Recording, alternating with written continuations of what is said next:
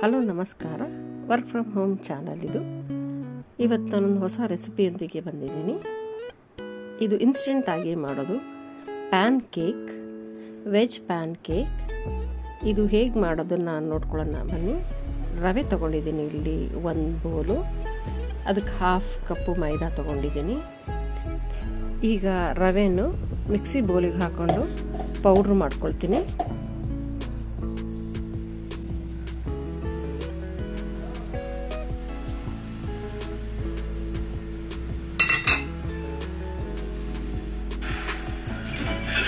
ಈಗ ಪೌಡ್ರ್ ಆಗಿದೆ.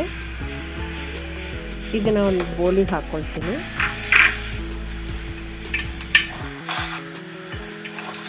ಪೌಡ್ರ್ ಆಗಿದೆ ಇದು ಕ್ಲೀನಾಗಿ.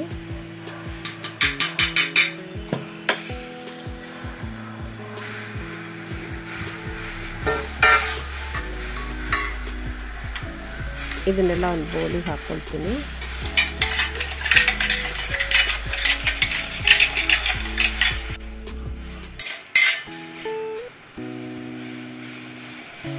ಇದಕ್ಕೆ ಒಂದು ಅರ್ಧ ಕಪ್ಪು, ನಾನು ರವೆ ಹಾಕ್ಕೊಂಡಿದ್ದೆನಲ್ಲ ಅದರಲ್ಲಿ ಅರ್ಧ ಕಪ್ಪು ಮೈದಾ ಹಿಟ್ಟು, ಸೇಮ್ ಅರ್ಧ ಕಪ್ಪು ಮೊಸರು ತೊಗೊಂಡಿದ್ದೀನಿ.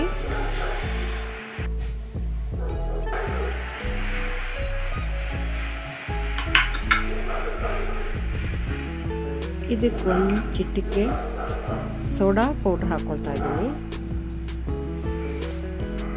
ಸ್ವಲ್ಪ ರುಚಿಗೆ ತಕ್ಕಷ್ಟು ಉಪ್ಪು ಹಾಕ್ಕೊಳ್ತಾ ಇದ್ದೀನಿ. ಇದಕ್ಕೊಂಚೂರು ನೀರು ಹಾಕ್ಕೊಂಡು ಮಿಕ್ಸ್ ಮಾಡ್ಕೊಳ್ತೀನಿ. ಗಂಟಿಲ್ದಲೇ ಚೆನ್ನಾಗಿ ಮಿಕ್ಸ್ ಮಾಡಿಕೊಂಡು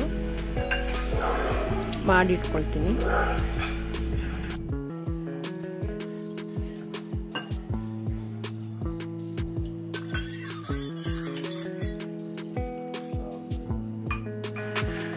ಚೆನ್ನಾಗಿ ಮಿಕ್ಸ್ ಮಾಡಿಕೊಂಡು ಗಂಟಿಲ್ದಲೇ ತಿರುಗಿಸ್ಕೊಂಡು ಸ್ವಲ್ಪನೇ ನೀರು ಹಾಕ್ಕೊಂಡು ತಿರುಗಿಸ್ಕೊಳ್ತೀನಿ.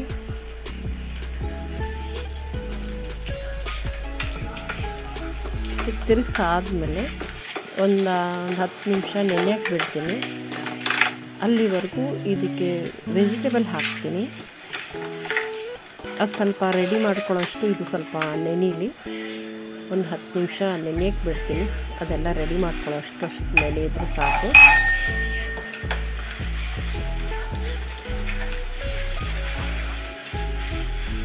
ದೋಸೆ ಹಿಟ್ಟಿಂದು ಹದ ಇದ್ದರೆ ಸಾಕು, ಸ್ವಲ್ಪ ಗಟ್ಟಿ ಇರಬೇಕು. ಇದು ಹಾಗೆ ಒಂದು ತಟ್ಟೆ ಮುಚ್ಚಿ ಇಟ್ಕೊಳ್ತೀನಿ. ಈ ಕಡೆ ಒಂದು ಬಾಣಲಿಯಲ್ಲಿ ಇಲ್ಲಿ ಕೊಬ್ಬರಿ ಎಣ್ಣೆ ಹಾಕ್ಕೊಳ್ತೀನಿ. 1 ಟೇಬಲ್ ಸ್ಪೂನ್ ಕೊಬ್ಬರಿ ಎಣ್ಣೆ ದೇಹಕ್ಕೆ ಒಳ್ಳೆಯದು. ಒಂದು ಅರ್ಧ ಟೀ ಸ್ಪೂನು ಸಾಸಿವೆ ಹಾಕ್ಕೊಳ್ತೀನಿ. ಸಣ್ಣ ಹೆಚ್ಚಿರೋ 2 ಈರುಳ್ಳಿ ಹಾಕ್ಕೊಳ್ತೀನಿ.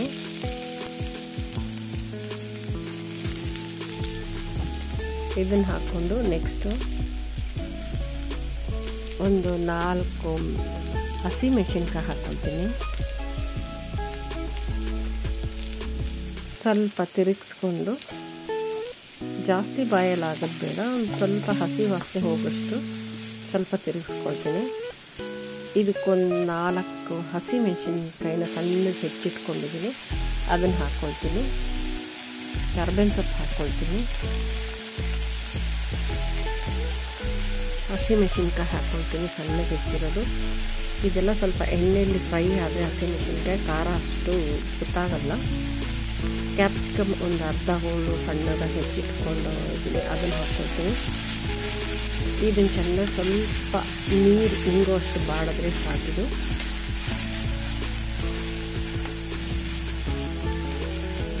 ಇದಾಯಿತು. ಇದನ್ನು ತೆಗೆದಿಟ್ಕೊಂಡು ಈಗ ಕಲಸಿಟ್ಟಿರೋ ಹಿಟ್ಟಿಗೆ ಹಾಕ್ಕೊಳ್ತೀನಿ. ಇದೊಂದು 5-7-8 ನಿಮಿಷ ಆಗಿದೆ.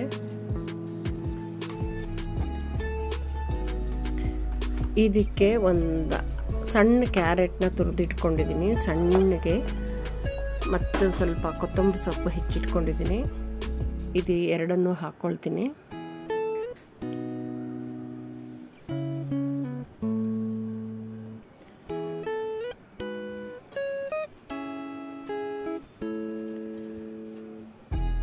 ಇದಕ್ಕೆ ಸ್ವಲ್ಪ ಒಂದು ಅರ್ಧ ಟೀ ಸ್ಪೂನ್ ಜೀರಿಗೆ ಹಾಕ್ಕೊಳ್ತೀನಿ.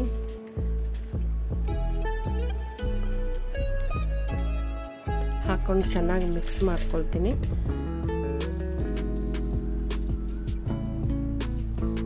ಇದಕ್ಕೇನೆ ಒಗ್ಗರಣೆ ಮಾಡಿದ್ನಲ್ಲ, ಒಂದು ಈರುಳ್ಳಿ, ಹಸಿಮೆಣಸಿನ್ಕಾಯಿ, ಕರ್ಬೇವಿನ ಸೊಪ್ಪೆಲ್ಲ ಅದನ್ನು ಇದಕ್ಕೆ ಸೇರಿಸ್ಕೊಳ್ತೀನಿ.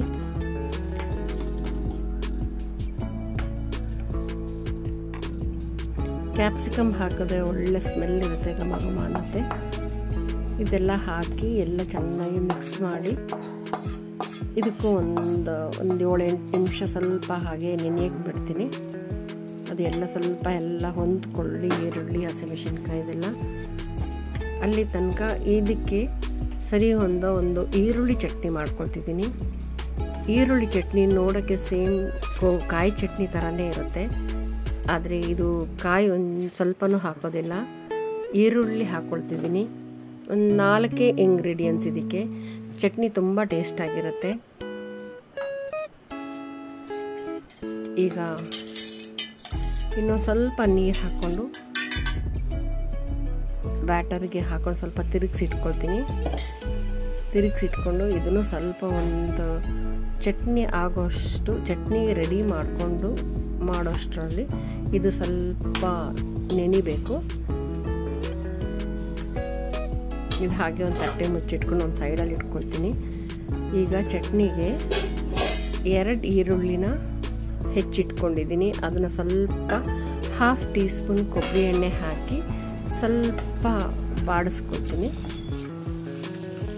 ಒಂದು 2-3 ಸೆಕೆಂಡ್ ಅಷ್ಟೇ.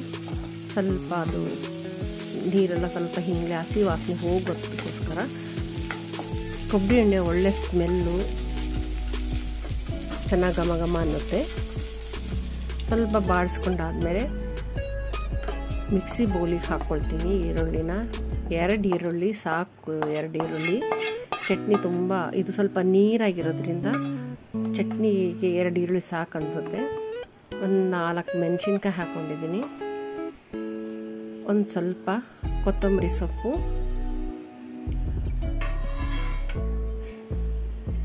ಒಂದು ಅರ್ಧ ಕಪ್ಪಷ್ಟು ಹುರುಗಡ್ಲೆ ಹಾಕ್ಕೊಂಡಿದ್ದೀನಿ. ಒಂದು ರುಚಿಗೆ ತಕ್ಕಷ್ಟು ಉಪ್ಪು. ಇಷ್ಟೇ ಚಟ್ನಿಗೆ. ಇದು ತುಂಬಾ ಟೇಸ್ಟಾಗಿರುತ್ತೆ, ಡಿಫ್ರೆಂಟಾಗಿರುತ್ತೆ.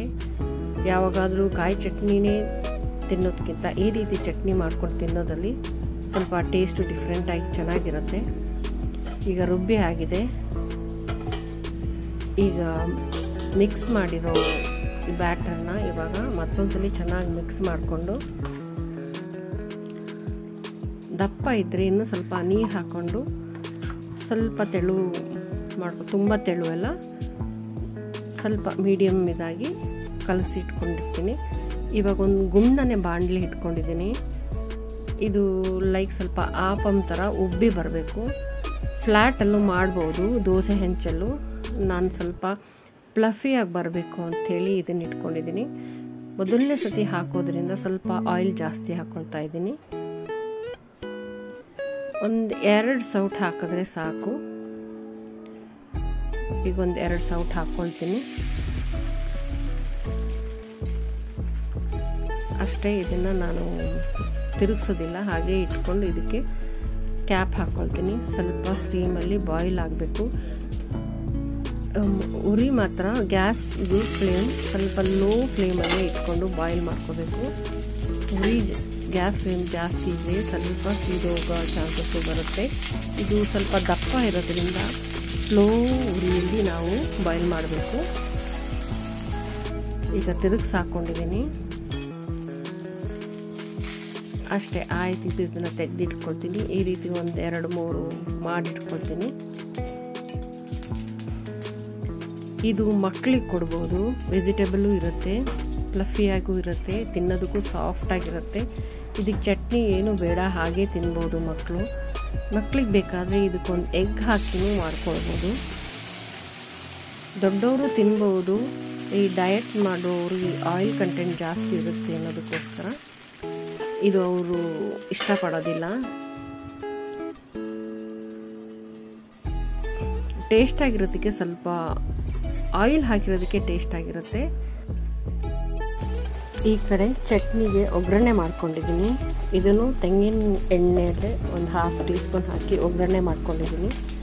ಸಾಸಿವೆ, ಒಣಮೆಣಸಿನ್ಕಾಯಿ, ಕರಿಬೇವಿನ ಸೊಪ್ಪು ಇಷ್ಟು ಹಾಕಿ ಒಗ್ಗರಣೆ ಮಾಡಿ ರೆಡಿ ಮಾಡ್ಕೊಂಡಿದ್ದೀನಿ.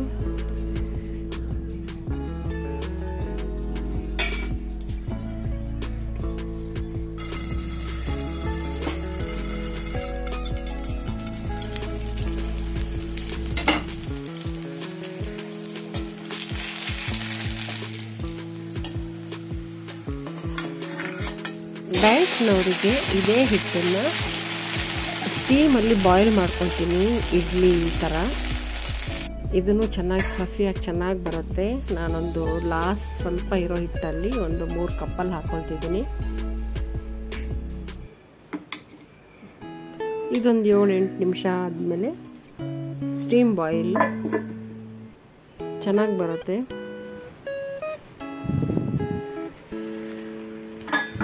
ಚೆನ್ನಾಗಿ ಉಬ್ಬಿದೆ, ಚೆನ್ನಾಗಿ ಬಂದಿದೆ. ಇನ್ಸ್ಟೆಂಟಾಗಿ ಇಡ್ಲಿನೂ ಈ ರೀತಿ ಮಾಡ್ಕೋಬೋದು, ಪ್ಯಾನ್ ಕೇಕು ಈ ರೀತಿ ಮಾಡ್ಕೋಬೋದು. ಇಲ್ಲಾಂದರೆ ಇದು ವೆಜ್ ಬನ್ ದೋಸೆ ಅಂತಲೂ ಹೇಳ್ಬೋದು. ಡಿಫ್ರೆಂಟಾಗಿ ಇರೋ ವೆಜ್ ಪ್ಯಾನ್ ಕೇಕ್ ಮತ್ತು instant idli, onion chutney, morning ಬ್ರೇಕ್ಫಾಸ್ಟಿಗೆ ಸಡನ್ನಾಗಿ ಮಾಡುವಂಥ ಬ್ರೇಕ್ಫಾಸ್ಟ್ ರೆಸಿಪಿ. ಈಸಿ ಇದೆ, ಮಾಡ್ಬೋದು, ಟೈಮು ಜಾಸ್ತಿ ತಗೊಳ್ಳೋದಿಲ್ಲ, ಟೇಸ್ಟಿಯಾಗೂ ಇರುತ್ತೆ. ವಾರದಲ್ಲಿ ಒಂದ್ಸಲ ಈ ರೀತಿನೂ ಮಾಡ್ಕೋಬೋದು ಅನ್ನೋದಕ್ಕೋಸ್ಕರ ಈ ರೀತಿ ಬ್ರೇಕ್ಫಾಸ್ಟ್ ರೆಸಿಪಿನ ಮಾಡಿ ತೋರಿಸ್ತಾ ಇದ್ದೀನಿ.